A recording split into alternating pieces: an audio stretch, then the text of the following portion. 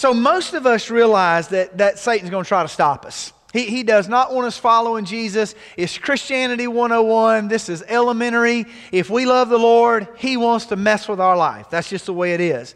But what he wants to do more than that, and he's calculated, Satan's calculated in the way he opposes Christians and why he opposes Christians, all right?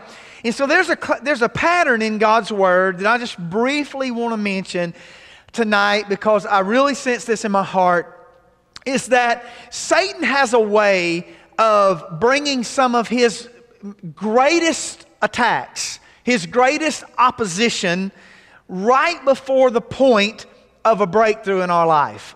So I don't title my sermons anymore, but because we do so many series, but I guess if I was titling it, it would be talking about spiritual opposition before a breakthrough. The timing is the issue for me I want to talk about tonight.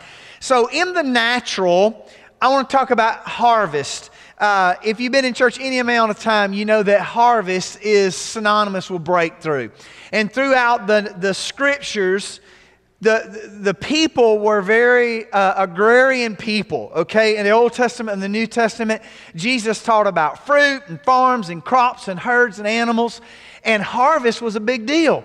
And throughout the natural harvest, it's considered to be anything that we have planted, cared for, tended, worked with an expectation of a fruit, a product, such as a crop, or we want our sheep to have some baby sheep, and we want our mama cows to have baby cows, we want our herd to get bigger.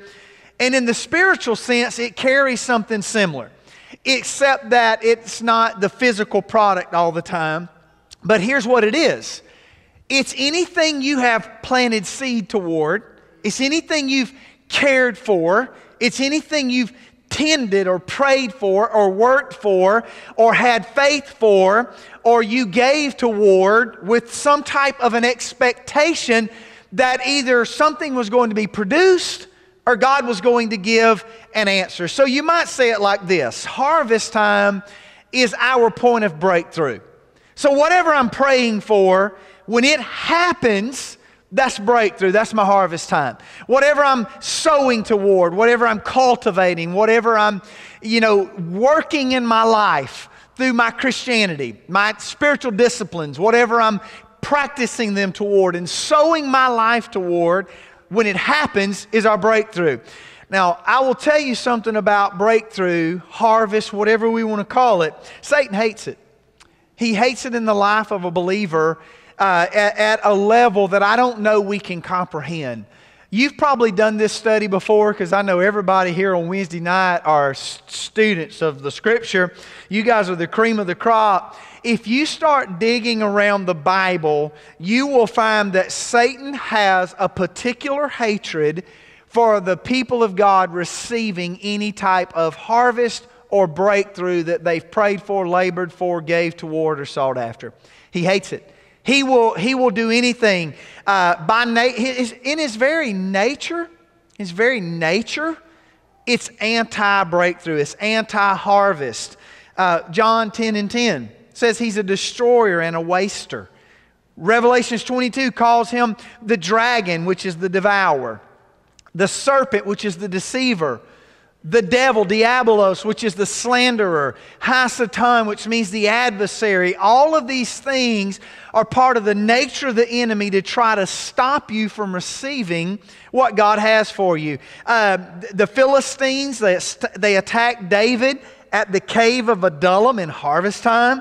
They attacked Shammah in his pea patch, not when he was planting the peas, right?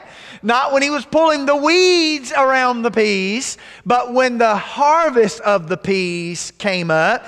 They invaded Gideon's threshing floor, not when they were sowing the crops or doing the work of the crops or sweating out in the hot sun tending the crops, but they came down out of the hills when they were harvesting the crops. Now this message tonight, I want to make something really clear. I have no intention to discourage anybody or to try to cause any kind of fear like, oh my God, Satan's coming after my breakthrough and my harvest.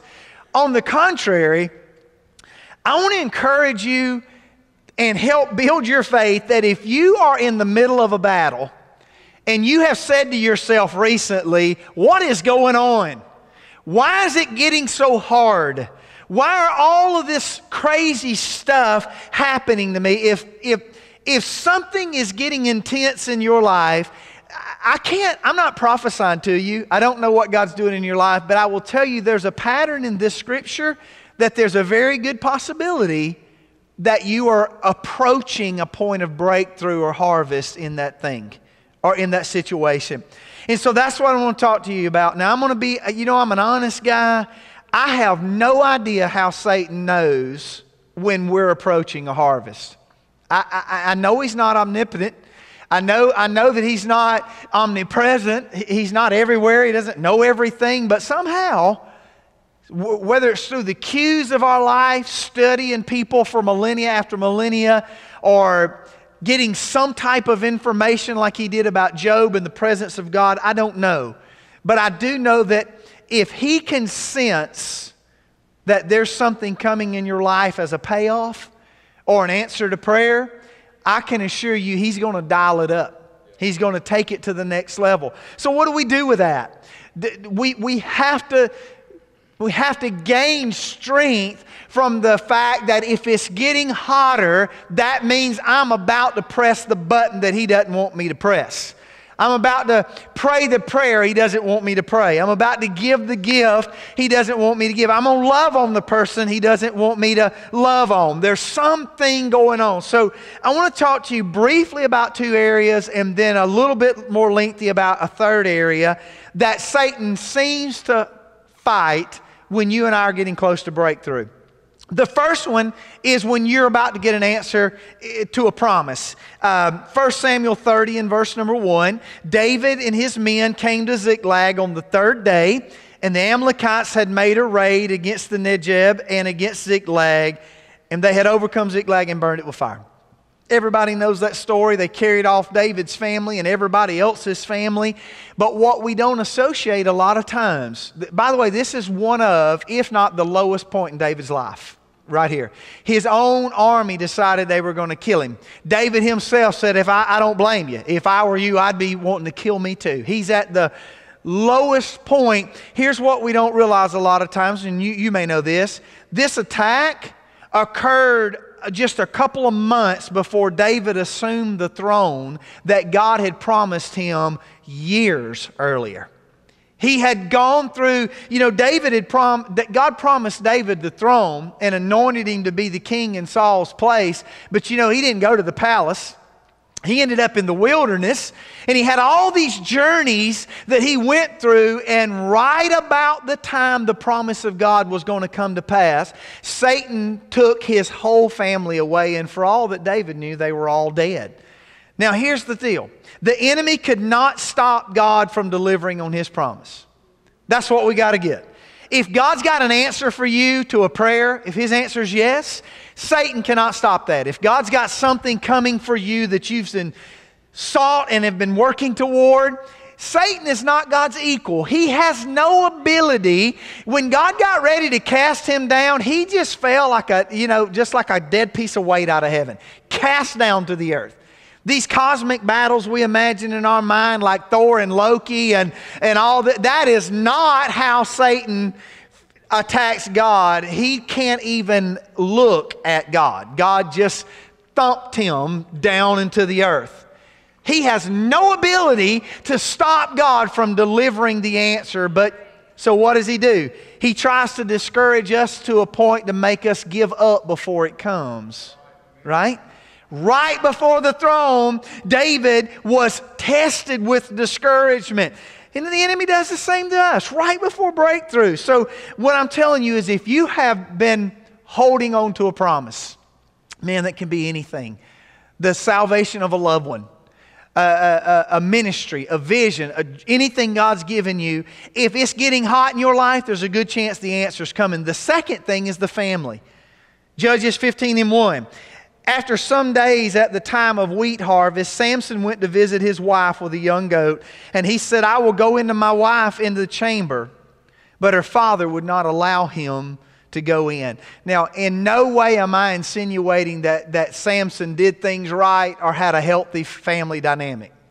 Just want everybody to know this dude was jacked up. He had been gone. He did some stuff he wasn't supposed to do. He thought he was going to roll back in town, see Mama, and all was going to be fine. And Dad said, that's not going to happen.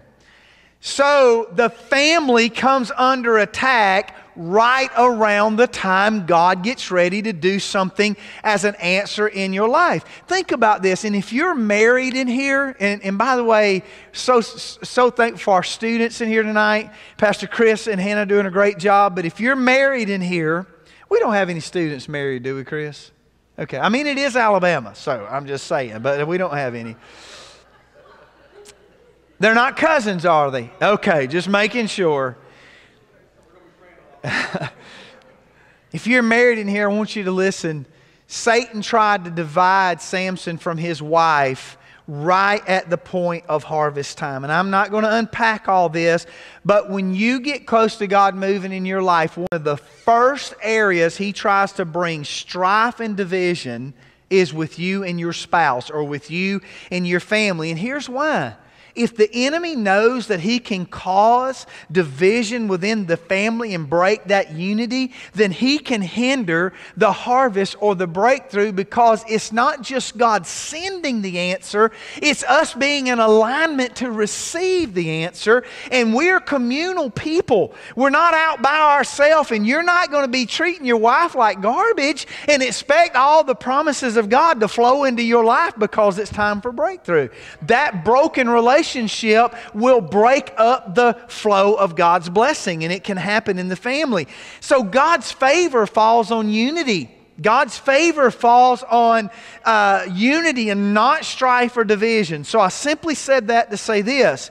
When you go into a season where your family is just in a mess, I want to encourage you, and look, it's hard. I get it. Okay? I get it. I'm human too. I want you to stop and think, maybe this isn't just that I have weird loved ones. And we all have weird loved ones, don't we?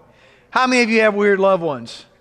If you didn't raise your hand, you're probably the weird loved one, because your other family member just raised their hand. Maybe we need to stop and think, hey, it's not just that we're a bunch of weirdos that love each other. Maybe there's more to this. I'm not a guy that thinks that there's a demon behind every bush and everything is about, the devil attacking. And when you pull up to Chick-fil-A, if there's no parking spots, I don't think you got to, rebuke Satan and try to find an empty place. I'm not into any of that. You can take your little backslidden tail to Popeyes if you want to, but for the rest of us, we're going to serve the Lord in beauty and holiness and Chick-fil-A. Anyway, that's not in my notes, I promise. Y'all can see. Maybe we need to think, though, maybe all this mess is happening in my family. Maybe I'm getting ill with my wife about something stupid, or maybe my child is acting up unusually because Satan is trying to break up the unity because he knows that God is fixing to do something in my life. If we look at the narrative of Scripture as a whole and the stories within it, we've got to realize that God moves, but we have to posture ourselves as well in seasons to be receptive of what God is doing in our life. And so sometimes the answer doesn't come because I won't repent and apologize to my family if I've been the one that stirred this up, or maybe it's because I just won't deal with it, And I think that in our culture today, some of us think we're being peacemakers, but we're actually not. We're just keeping false peace by not making that family unit whole. Okay, so those are the two things. There's the time of a promise coming to be an answer, and then there's the attack on the family at breakthrough. Now, the Bible tells us that Satan is a defeated fallen angel. We know that. We also know, looking at history and reading Scripture, that he is a master at intimidation. If you don't have the power to affect people, you have to find a way to make them quit, abort it, or affect themselves, and you do that through intimidation. You do that through intimidation. And listen, I'm not giving props to the devil. I'm well aware about what Charles Spurgeon said about giving glory to the devil. I'm not doing that. But I think it's really naive of us to think that a creature that once beheld the presence of the Ancient of Days face to face and had the ability to lead worship in heaven and was created at such a level that we can't comprehend, to think that he is not skilled at his trade after several millennia is being really naive on our part. He's good at what he does, and he is skilled, and he does a lot of things, but what I really want to talk about in the next 90 minutes tonight, 9 minutes, 19 minutes, 40, whatever minutes tonight, Satan has a way of timing things that are not that big of a deal in and of themselves. But he has a way of timing them so that they all create the feeling of a flood at one time. To make things seem out of control. To make us think that it's beyond us and all these things are happening, and that Satan wants every one of us to put our head down and have this thought in our minds. It's hopeless. It's a hopeless situation. Have you ever noticed that when we start unpacking the things in our life that are giving us fits, we sit back and we go, that's not that big a deal. That's not that big a deal. That's not that big a deal. And that would never make me act like this. But all of a sudden, when I feel like it's all happening at one time. I told some of you guys this. I know I told the staff this. Back before the summer and late spring, when I told our staff that I felt like God had changed my preaching calendar. I do a calendar every year before the year begins with all the subjects that year that I'm going to cover. And God changed me in the spring, which I don't like change, but He doesn't care. He kind of does what He wants to do because He's God. I told the staff, I said, God wants me to do a summer series on the afterlife, the doctrines of heaven and hell. Man, when I tell you all hell broke loose in my life, I think that's an understatement. And I'm not going to go through all the crazy stuff that happened. And I remember one day almost laughing about it when Seth was in the hospital with a collapsed lung. I wasn't laughing at him, but I was laughing at the fact that you can't make this stuff up. You can't put all these pieces together. And I know that what it was is that Satan was trying to make me feel like it wasn't raining. It wasn't just a creek rising. That floods were overwhelming my life. Everybody has seen the images of the Bahamas. God have mercy at what Dorian has done to that. And we've seen the flooding. And that's what He wants us to feel like. That the flood is just overwhelming in our life. And so I want to take the last 5 or 10 minutes tonight and talk about Joshua in Joshua 3. In verse number 15, the Scripture says, now the Jordan overflows all its banks throughout the time of harvest. I'm not going to camp out there, but I just want you to know that this is not by chance that Joshua and Israel could see and almost touch their answer. And right at harvest time, this huge barrier of a flooded river became their opposition between getting their harvest and staying on the other side. They were poised after 40 years waiting. Now, if you're Joshua, you got to wonder, this group of people that I came over here with were mumblers and grumblers and backsliders and full of doubt, and God let them wander around until they all died in the wilderness, except for a couple of us. It's time to move on. We've rallied the troops. After 40 years, we finally encouraged enough faith that God's going to give us the answer. And as soon as He gets His marching orders, the Jordan is flooded. The point is the enemy will send these floods.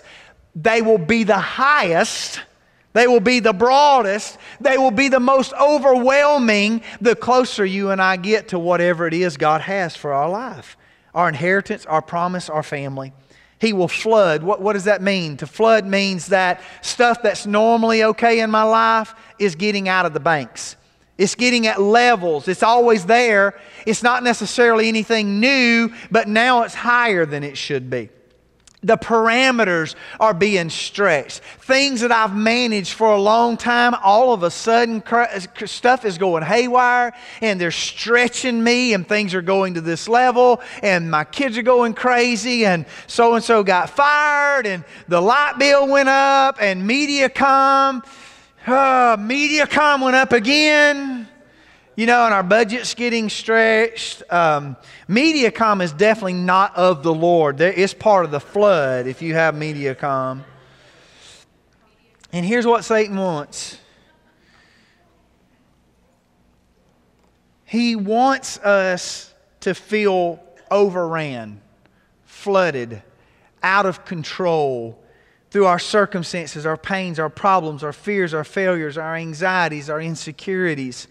Anything that can keep us from our inheritance. Leah and I share something in common. Her family pastored a church that a couple of years after that I did too. And when I lived in that town, I've told you guys this, I had the darkest, it was great. We had great things, but I had the darkest season of my life. And I battled anxiety and depression. I didn't know what it was. I was having fits of rage and anger, and I lost 20 pounds, and I got sick, and they were running tests, and I thought I was losing my mind. And the doctor put me on a drug that less than 1%. Now stay with me. I'm talking about things getting flooded right before breakthrough. Less than 1% of the people in the world who take it have any reaction. And I had a psychotic reaction, which is like down in the really tenths of people. The doctor told me, he said, you can count on one hand the number of people in America who have psychotic reactions to flagyl. Took them 2 weeks to find out. I had this crazy story, and I remember sitting on my back porch, and I'm being honest, you can think of me what you want, but I was sitting on my back porch having visions that the people were going to pull up in my yard and put one of those jackets that button from the back on me and take me to the crazy house. And my mama, y'all don't know my mama, but she's a very sensitive to the Holy Spirit lady. She had come to stay with us because I was wigged out, man. And she said, I told her, I said, Mom, I think they're coming for me and I'm not going to be able to raise my kids and I'm losing my mind. And she said, well, son, you know, you did have a cousin that was in the crazy house her whole life.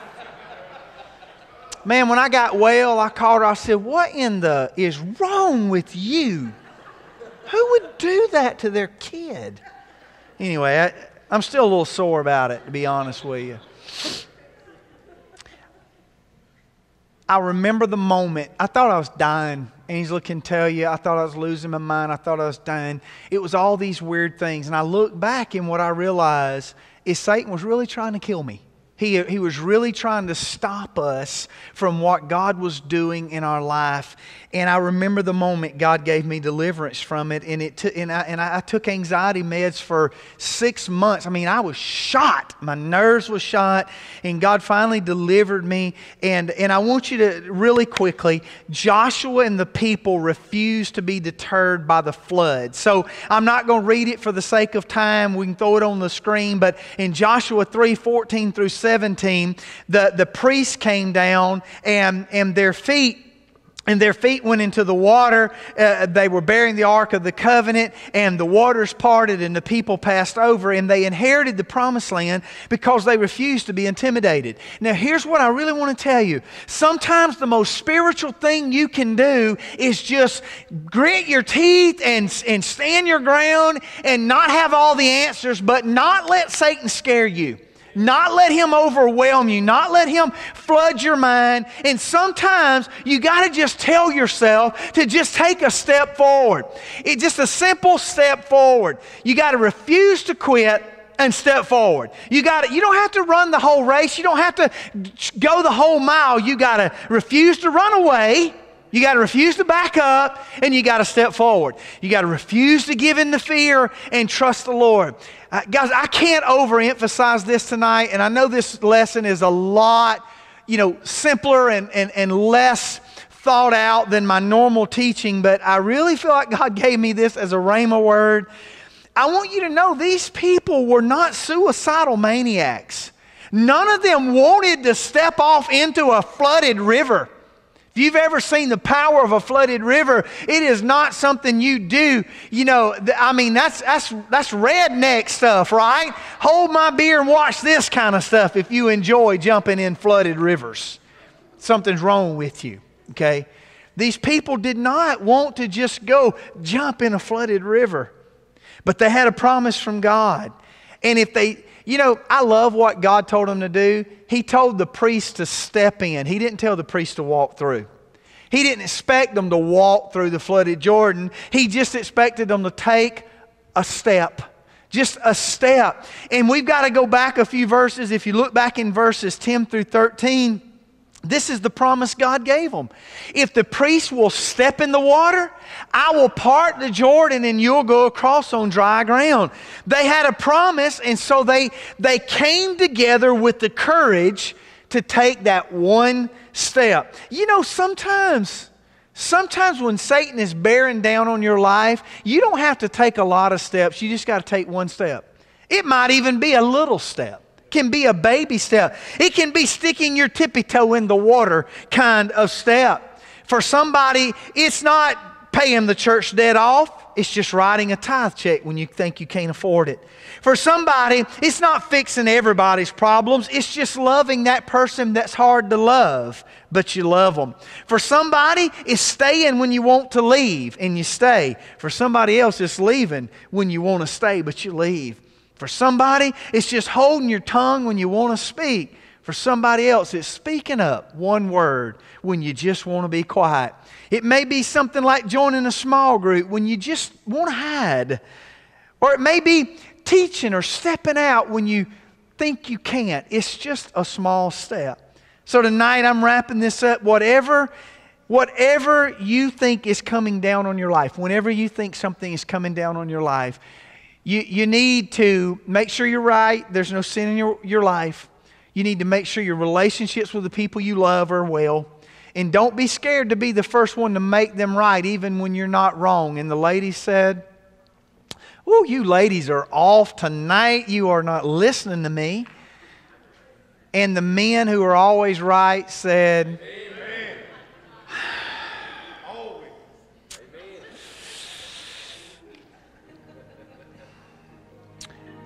When spiritual opposition comes, it's possible you're really on the breakthrough.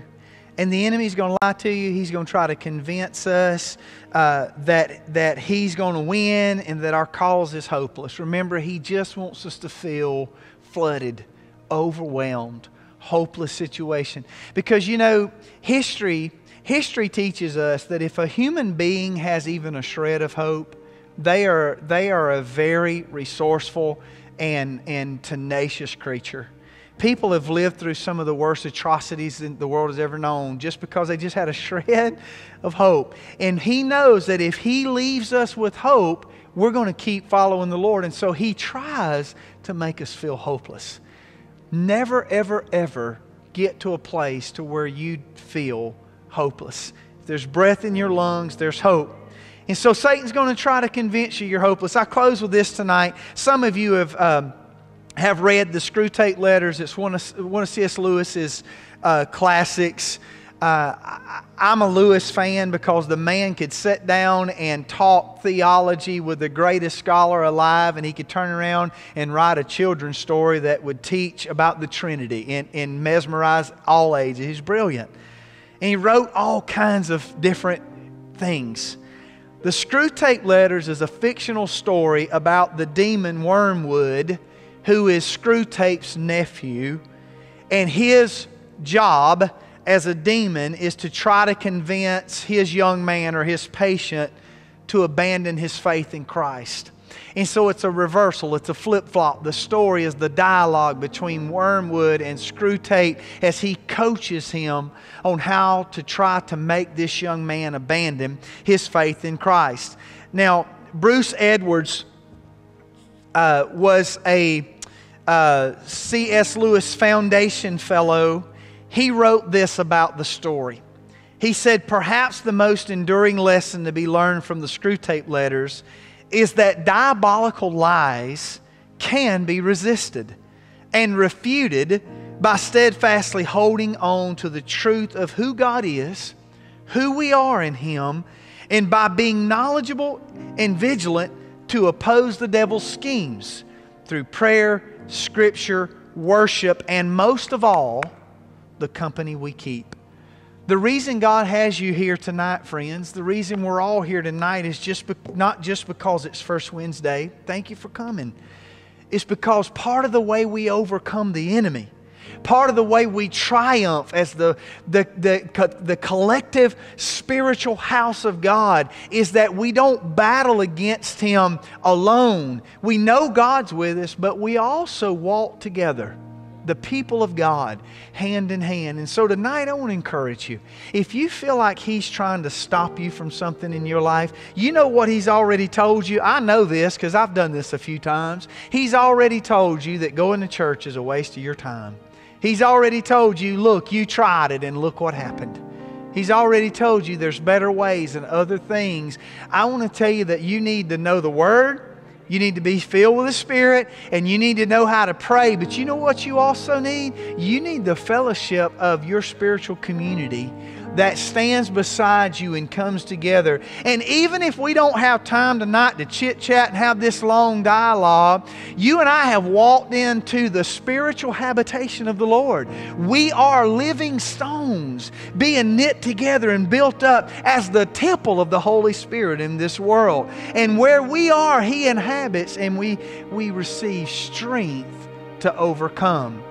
We're not going to stand in heaven one day individually and declare that we overcome the enemy. But as the collective voice of the redeemed of God, we will stand together and declare that we've overcome him by the word of our testimony and by the blood of the Lamb.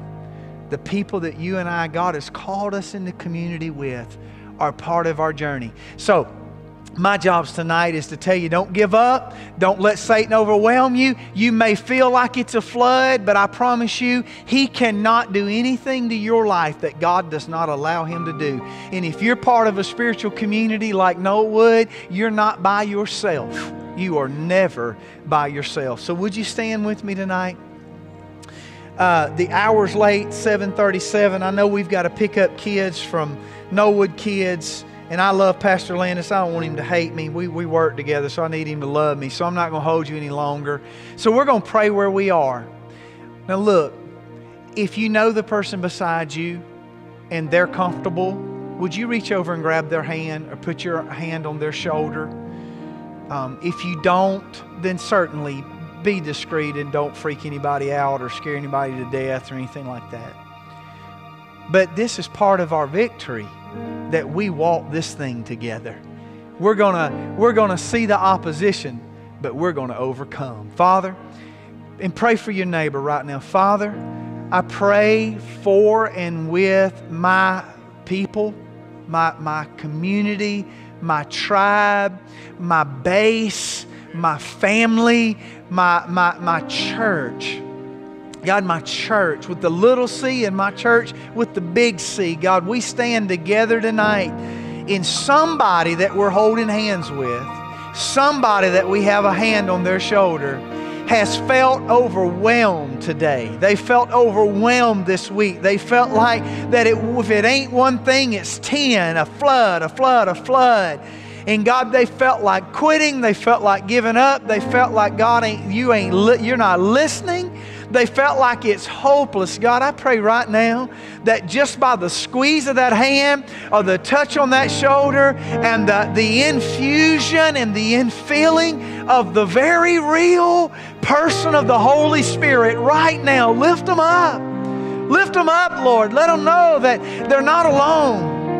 They may not know 10 names of people in here tonight, but if they claim us, we claim them. They're not alone in this house. They may be a guest or a visitor, God, but our doors are open. Our hearts are open. We claim them and we call them family tonight.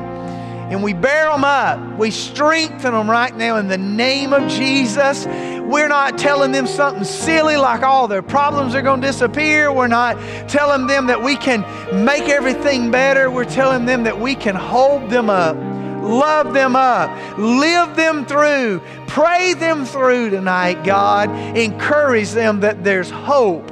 There's hope. God, that you're not going to let the enemy Sometimes preachers misquote that scripture, Lord, and they say when the enemy comes in like a flood, you'll raise a standard. Lord, that's not what your word says. Your word says when the enemy attacks like a flood, you will raise up a standard and an offense against the thing of the enemy. God, if we feel like we're hopeless, we're at the point of breakthrough. We lift our family up tonight. We love them. We pray you encourage them. God, and right now we pray with the Tillmans. God, as they chase your will for their life. God, we agree with them. We partner with them. We believe, God, that Vienna will never be the same because they said yes. God, that region will never be the same because they said yes. And God, that they'll know that they don't go alone as they've shared. We go together. God, and we pray that you speak to hearts tonight financially to bless them in Jesus' name. Amen and amen.